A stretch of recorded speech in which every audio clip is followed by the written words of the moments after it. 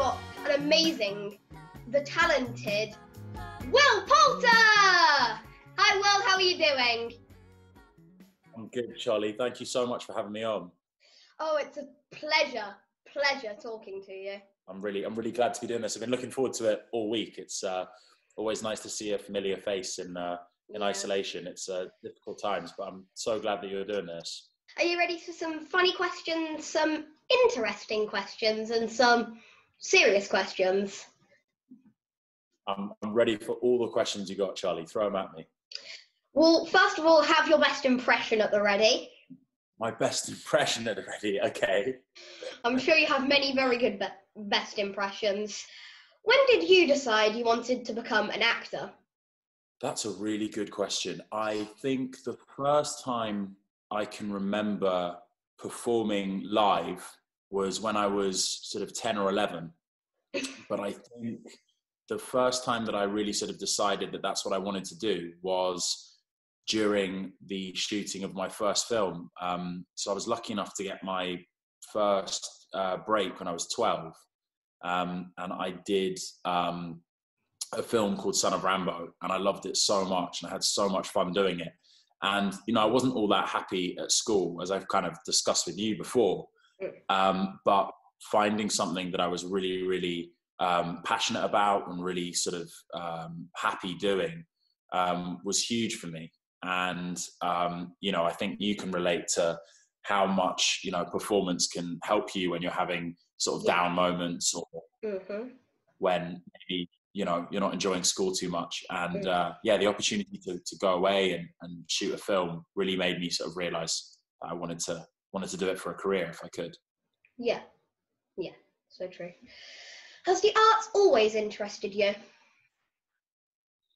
Yeah, I think it has. I think more than kind of the traditional sort of academic subjects. As you know, you've got to do all of them, but the arts definitely, music and drama and performance in general, have always kind of been the subjects that I've enjoyed the most. I think for as long as I can remember, I've been sort of performing and at least annoying people with you know, characters and impressions and whatever else. As well as being such an amazing actor, can you sing and dance as well? Oh, I can just about kind of sing, Charlie. I've got a pretty limited range, and I can't dance. I can't dance at all. I'm like a baby giraffe. I can't dance. So. Hey, everyone can dance in their own special way. You can make up a new dance move, the baby giraffe. There you go. Okay, well maybe I could turn it into a comedy dance. Yeah, or I might need some lessons to be able to do that. Your mum and dad were both in medicine. Did you ever want to follow in their footsteps? Do you know what? I never really had the grades for it, Charlie. You know, academically, it never really clicked for me. I really struggled in the sort of subjects that you'd need to go into that field. But I so admire my family for, you know, the various roles they have. My sister's a nurse and is currently working in intensive care, so she's kind of relatively frontline at the moment. And you know, my mum nursed, my dad's professor of medicine as well. So, you know, I'm immensely proud of my family, and I leave it up to them in full knowledge that they're kind of more capable than me. I'm sure if you put your mind to it, you'd be very capable, but if that's not what you wanted to do, then you can't force yourself to do it. You're right. Where did you train? So I basically haven't had any kind of professional training. I started doing drama at school and kind of got cast sort of quite randomly while I was at school. But I didn't actually end up going to drama school. I was kind of really, lucky to sort of learn on the job as I went. And it was, I think after my first film that I kind of got signed, and I just sort of ended up trying to kind of balance school and acting as best I could until I left, and then tried to sort of commit to it as a full-time career. Yeah. How did you manage to secure your first role? So that happened when a casting director came round to our school, and they were, funnily enough, and this is interesting because obviously me and you met through Anti-Bullying Pro. Yeah. They were looking for a kid to play a bully in a film, and they were looking for like a young blonde-haired kid to play the bully, and they picked a bunch of us out of I think we were either in the playground or in the lunch hall at the time. I can't quite remember. And then later on that day, I was in English class, and my drama teacher appeared at the window with a notice that said 3:00 audition. And I was trying to sort of pay attention, but I was also like looking over sort of at my teacher at the window with this sign. And I was really excited. I'd never been to an audition before. And anyway, got really lucky. I went to that audition, and I got through to the next round, and then I kind of kept getting through to, you know, the various rounds, and my mum was sort of driving me to these auditions, and each time we thought we wouldn't get any further. And then, yeah, very fortunately, I got the job, and I shot that over 8 weeks of my summer holiday. So it fitted in well, and school allowed me to do it. That's very lucky that a casting director came to your school. It was super lucky. I'm really fortunate that happened like that. Yeah. What is your dream role that you know you could never play? This could be a female role, or an animal, or a child. Oh, that's a good question. Dream role that I can never play. Oh, wow. I'm trying to think. You know what? As a kid, I always wanted to be in Bugsy Malone. And I'm aware that now as an adult, I can't really be in Bugsy Malone because the whole point is that they're kids playing adults. But that's something I wish I'd done on screen. That's cool. Question. That's really cool. What is your most memorable moment today? I'm sure you have so many in your massive, massive acting career. Wow. I'm trying to think. You know, I have really strong kind of special memories of when I did Narnia, just because I was 16 at the time, and I moved to Australia with my family, and it sort of felt like kind of, you know, the first time that I was really I suppose like experiencing kind of the adult work world, you know, and that's not in any way to sort of detract from my first experience, but then I was very much, you know, finding my feet, and it was also new to me. I wasn't really sort of quite aware of what I was a part of until afterwards. And then when I did Narnia, you know, there was, I think, a requirement to sort of step up a bit and grow up quickly. And, you know, moving to Australia was a big thing for me and my family. But I was very grateful that they came and supported me. And like you know, I've got a really lovely, supportive mum. So her coming with me and helping me through that was great. And so yeah, I think my best memories are probably from that. And I remember my last day like it was yesterday. It was just a really fun, exciting, you know, sense of achievement, and I was really grateful to have had that experience. You actually moved to my home country to film Narnia. I was actually born in Australia. Were you really? Whereabouts in Australia were you born? I was born in Toowoomba, just outside Brisbane. Wow, I never knew that. Amazing. So we were shooting not far from Brisbane. We were on the Gold Coast, so we were in Queensland. Yeah. So we were quite close to Surfers Paradise. Favorite beach. I have many memories going down to Surfers Paradise. That's amazing. Yeah, it's an incredible place, and it was definitely a change of pace to life. I wasn't used to, like, you know, being able to go surfing after you finish your homework and stuff. I missed that. Yeah. Were you ever bullied as a child? And if so, how did this affect you? Yeah, I was. And I also witnessed a lot of bullying. I feel like, unfortunately, too many people kind of accept it as just part of the school experience. And I think that's actually in lots of ways at the root of the problem, you know. No one should have to experience bullying. And, you know, if we accept that school is something that is supposed to prepare us, you know, as well as possible to enter the outside world and be as happy and as functional as we possibly can, then really we should be doing our utmost to make sure that bullying has no place in a kind of school environment. I think it really held me back in terms of my self-confidence. I think my ability to feel sort of secure in my own skin, you know.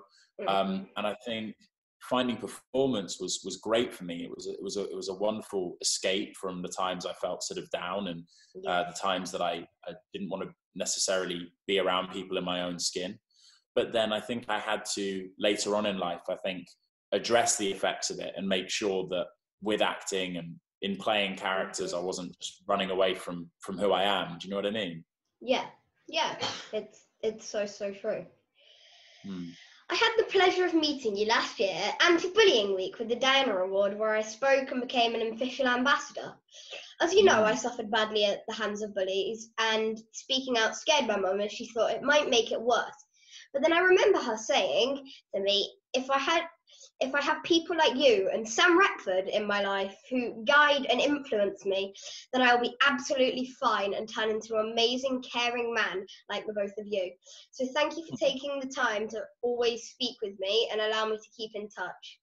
So how did you get involved with the Diana Award in the first place?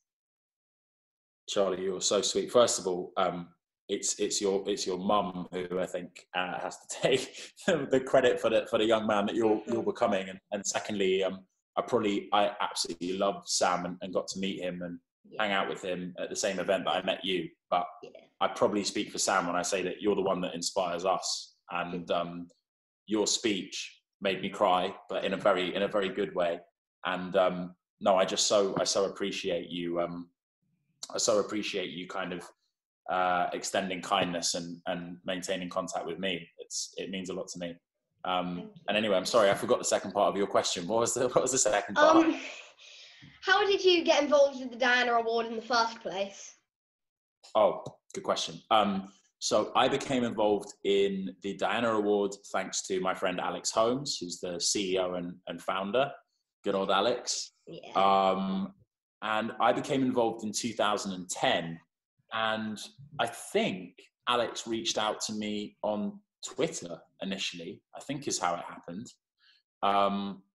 So I did a workshop with Alex in 2010, and then we've kind of just stayed in contact ever since. And so, yeah, the last workshop that I would have done was the one that I met you at 10 years later. Often drama and performance was something that, you know, really connected people and broke down, you know, a lot of kind of social barriers. And it was interesting to see how when people are enjoying a performance and, you know, everyone is one audience, that all of the sort of, you know, things that prevent people from coming together and treating each other with kindness kind of fall away. And, you know, laughter in that way can be a really great medicine. So I really enjoyed the workshops, because anytime I've done them with Alex, with Anti-Bullying Pro, and, you know, wherever the school may be, you know, in the country, I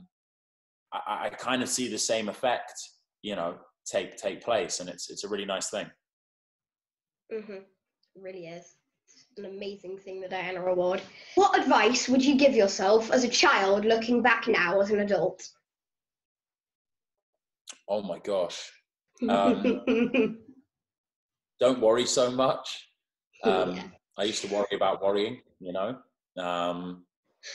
I wish that I'd read more books, Charlie. I have to say, I found reading really boring, but I didn't really discover just how happy books make me until much later. How do you feel about reading?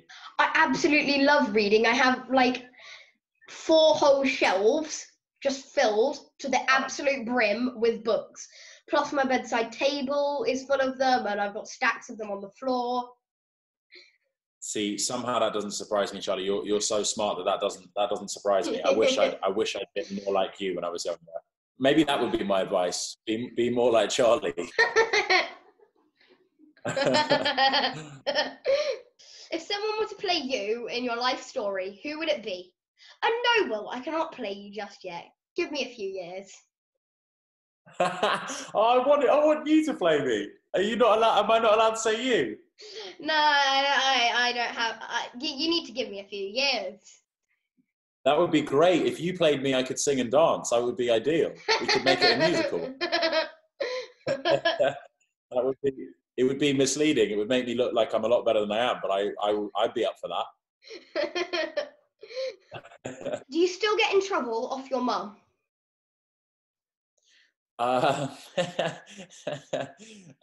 You probably have to ask my mum for that question. Shall I call her and ask her? Yeah.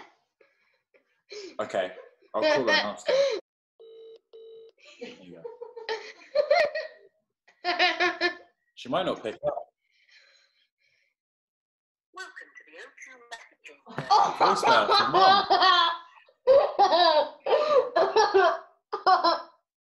She's in trouble with me now. I'll take that as a yes. Yeah. Maybe I'm in trouble. Yeah. Maybe I'm in trouble right now, Charlie. Yeah, maybe you've done something you don't even know you've done. I think that's possible. And she's giving you the silent treatment. Exactly. I'd like to think that I don't, but I might have to come back to you on that now. Okay. What is your most annoying and worst habit? And be honest. And be honest. I'm a neat freak, Charlie, and it's really annoying because I can't let anything be out for like longer than a few minutes before I feel a need to tidy it up. And it's really annoying for my friends and my family and anyone who's around me. If you could have any superpower, any at all, what would it be? I think that, yeah, I don't know whether this just because it's, a period of self-isolation, but, I really look forward to being able to see my friends and my family, and, people I know all over the world. I think I've always liked the idea of teleporting. I think it's environmentally friendly, and I think it'd be really useful. Have you ever tripped up in front of the camera at a red carpet event? Oh my, Charlie, there's barely a red carpet event where I haven't tripped up. I am one of the most clumsy, awkward people. I often do that. After lockdown, do you have any roles coming up where you need a child actor? Oh, well, listen, I think we really need to. I think we've cracked a really good idea for a movie. I think me and you need to get Matt Damon on a Zoom meeting that I think is going to be a pretty big deal. I'm excited about it. Yeah! Let's just try and arrange this thing with Matt Damon, and yeah, we've got it. Absolutely. I think we should. I think he'd be interested to at least hear our pitch, We'll work on it and pitch it to him. Styles and Drew to write any music and Cameron McIntosh to direct it. There you go. Perfect. Now it's for a round of quickfire questions. Okay, quickfire. Ready? I'm ready. Text or talk? Oh, what did you say? Sorry, it broke up. Text or talk? Talk. Favourite day of the week? Friday. Favourite city? London. Last song downloaded? Oh my gosh. The last song I downloaded. Wait, I'll tell you. On the top, question JK. Always stumps everybody. Sorry, on top, JK. Cool. First celebrity crush? Oh my gosh. Selma Hayek. Favourite junk food? My favourite junk food? Oh, pizza. I love pizza.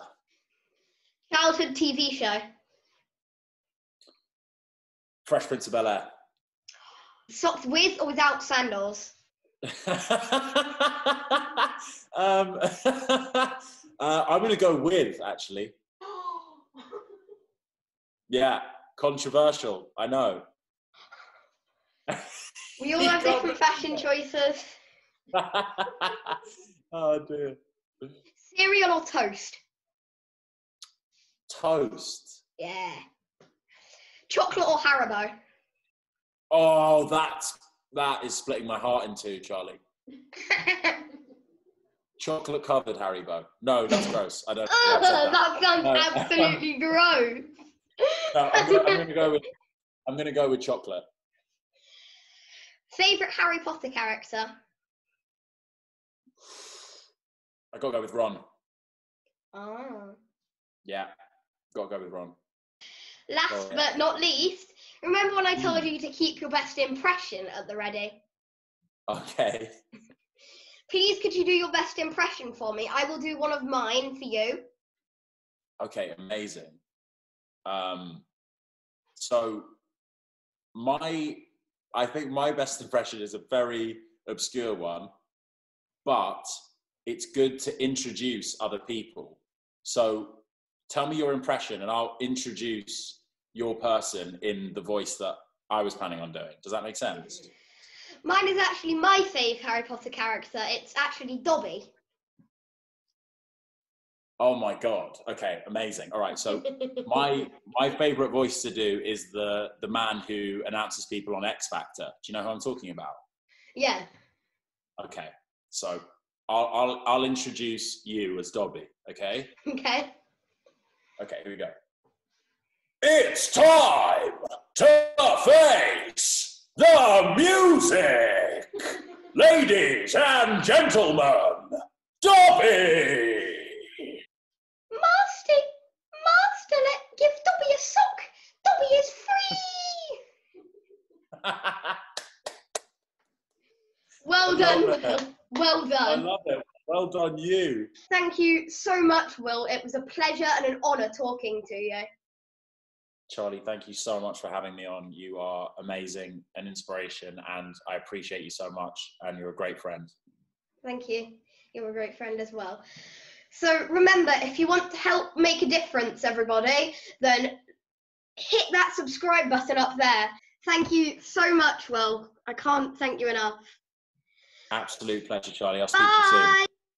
Bye. Bye.